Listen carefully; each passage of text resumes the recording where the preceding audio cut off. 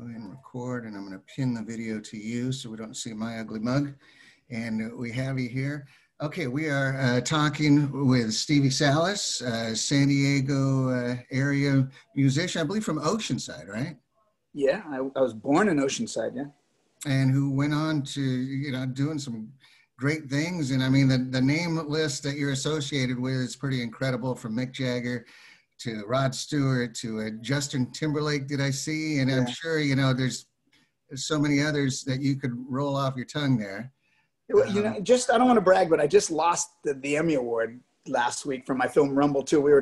I was nominated for an Emmy and we lost. So I'm officially an Emmy Award losing producer. Oh my God. Well, and soundtracks too. I mean, you're doing so many soundtracks that we could list as well. I know that Bill and Ted's Excellent Adventure is one that people note with you for a lot, but you know, sad news today in the music world, a guitar legend lost today, and we'd like to, you know, get your thoughts on that. Well, Eddie Van Halen was the second most innovative guitarist, modern guitarist. I mean, you could say maybe the third if you count Les Paul.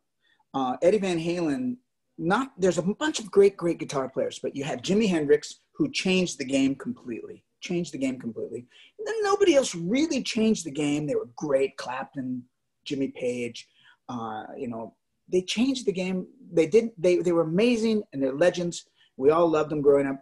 But then Eddie Van Halen came, and he changed. He was the most innovative guitarist that you ever heard. And I remember sitting at my dad's house. I was in junior high school in Oceanside, California, and we would listen to the radio station in LA, KMET, and a song came on, and we were all like, what is that? We all thought, is that a synthesizer guitar? We'd never heard anything like it. And it was Ed Van Halen. And after that, every guitar player changed the way they thought about guitar and the way they played guitar. And it sounds like he had a giant impression on you. Did he, in fact, change the way you play guitar? Oh, absolutely. I worshiped him. He made me, I was so inspired by everything he did. And back then, you didn't have the internet, so it was really hard to find anything out. And so I remember my girlfriend in Oceanside at El Camino High School, Judy Carpenter, surprised me with tickets to see Van Halen at the San Diego Sports Arena. And, you know, we were sitting a mile away. And it was just like, oh. And, you know, years later, I would be backstage with him at the San Diego Sports Arena hanging out and having cocktails. But, you know, when I was a kid, there was nothing like it. Nobody could touch him. He was the king. And we touched on, you know, some of the, you know, big giant names that you've been associated with and played and toured with. But tell us about your encounters with Eddie Van Halen and your friendship. Well, you know, with Ed, you know, I worshiped him. And one day I finally got my first big break. I left San Diego in 1985 for Los Angeles. And by 1988, I was playing football stadiums with Rod Stewart. So I got really lucky. And it was like a big deal at home in San Diego. Like, wow, I'm playing with Rod Stewart. So at the time, Rod Stewart was a superstar. And I got invited to go see Eddie at the Monsters of Rock at the Denver Stadium. So I was backstage hanging out. And then I got invited to meet Ed for cocktails at a private club after the show, which I was dying. I'm going to meet my hero for the first time. I was dying. I sit at his table. He buys me a drink. I say to him, Eddie, I grew up in San Diego. I worshiped you as a guitar player. I started playing guitar. And he goes, stop. You're making me feel like an old man. Shut up. And then we continued on having normal conversations. And over the years, we would see each other. I'd come see him in concert and we'd hang out. And he was always so sweet. He was a real kind, gentle soul. And then years later, you know, maybe before I did Mick Jagger, but somewhere in the late 90s, early 2000s, we were actually going on double dates. He was single and I and my girlfriend at the time, and he was dating this girl. We would go to dinner in LA and have double dates. And he was just the sweetest, kindest guy. He was out of his mind. But nobody that plays with that kind of genius and that kind of thought is a normal person. He thinks in a whole nother level. I mean, kind of out of his mind. Like one time I couldn't find him in front of a restaurant in LA, and he was up in the tree, climbed a tree. It's like, Eddie, get down. So he was a unique, incredible, innovative person. You know, he was not your normal, you know, he wasn't a poser, and he wasn't like trying to pretend to be an artist. He was truly genius. And you know, well, people obviously saw him in the videos and, you know, and all of that. What would you give other people, his fans and San Diego music lovers, something that represents him just as a person that you walked away with? If you see, there's a million photos from the 70s all the way till now, and he has this smile. He has this dazzling smile with a twinkle in his eye. And that's not like like an actor who's understands exactly how to do that smile in the camera every time. Ed's had this twinkle that would come out of this smile. It was just the charminess. You'd see it in his eyes, you see it in his teeth. And that's truly who he was. He was a gentle soul. And I didn't know him that well. But I don't know who it really does when you really get to know, people. I just knew that every time I was with him, he was fun, but he was really a genuine, magical person, and I will miss him, and he will be missed. There hasn't been anybody like him since.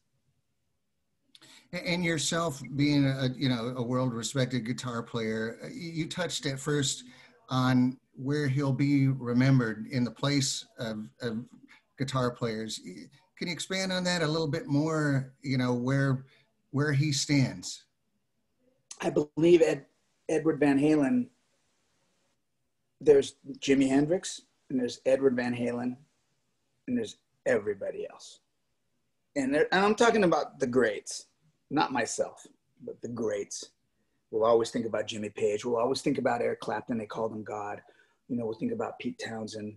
Think about all those amazing guys, but none of them were Edward, and none of them were Jimi Hendrix. And those two are the Mount Rushmore, along with probably Les Paul, as the most innovative guitarist of all times. And there's nobody can touch him. I toured with Joe Satriani for 6 or 8 months in 1990 on my first solo tour. And Joe and Steve Vai, who's a dear friend of mine, they're super amazing. And Steve Vai is super innovative, and Joe's super amazing and consistent. But they all came from the germ of what Edward was doing, right? There's something about Ed doing that. And people would say, like, Rick Derringer did the hammer-ons first and stuff like that, but they didn't do it to the extent where Edward turned it into compositions. It was like Mozart or something on electric guitar. And I know that sounds a little corny and dramatic, but it's true. When I was a kid and I heard Eruption, it stopped me dead in my tracks. Like, what is that? You never heard anything like that ever. And after that, it became the norm. He changed the world. Yeah. And I think, just countless people who his lives touched, and great moments that he's left them with. I think it's just news of that today, of his death, of Eddie Van Halen due to cancer. And I think as the night settles on here, a lot more memories will come forward. Yeah, I'm seeing already on Instagram and Facebook, all my rock star buddies are posting about him. He impacted every musician I know. And you could be the biggest punk rocker and hate anything to do with rock, but you loved him. He brought he had a punk rock energy. Those first few Van Halen albums had a punk rock energy to them, an aggressiveness to it that wasn't aggressive like Metallica. It was aggressive like funk. Like Eddie was a real funky guitar player too, The thing that made them amazing was all the girls could dance to the first couple Van Halen albums, right? So when you'd go to a Van Halen concert, it was loaded with girls, and it was because they could dance to that stuff. It wasn't like bonehead rock. I'm sure the lyrics weren't the best, and first David's lyrics were super funny, and then Sam's lyrics were a little bit more, Sammy style, the super love song style. And I knew, Eddie and David I got asked to play guitar for both of them, actually, ironically. Earlier on when Steve Vai quit David, he called me. And then later on, 3 days after they fired Sammy, Sammy called me. And I actually went as far as going up to Sammy's house and writing with him. And Sammy and I have jammed a million times in, Cabo and places, and we're old pals. But nobody could take his place. And if I would have taken one of those gigs, I would have had to practice for hours. I could play that stuff when I was 15 in my parents' bedroom at my parents' house, because I sit there for 3 hours a day, and there was a great guitar player in San Diego. There were several great ones. Jakey Lee could do that stuff, and he went on to become very famous. And then there was another guitar player in San Diego called Luke Albano in a band called Neptune in Cardiff. And he was my god, and he was the first guy I saw that figured out how to play Eruption, because to me I couldn't even figure out what he was doing. There was no YouTube. but then Luke figured it out. And then I started working on it at 16 years old. And, you know, so he changed the world. Edward changed the world. And I don't know how anyone's ever going to change it like he did or Jimmy did, because everything seems to have been done now.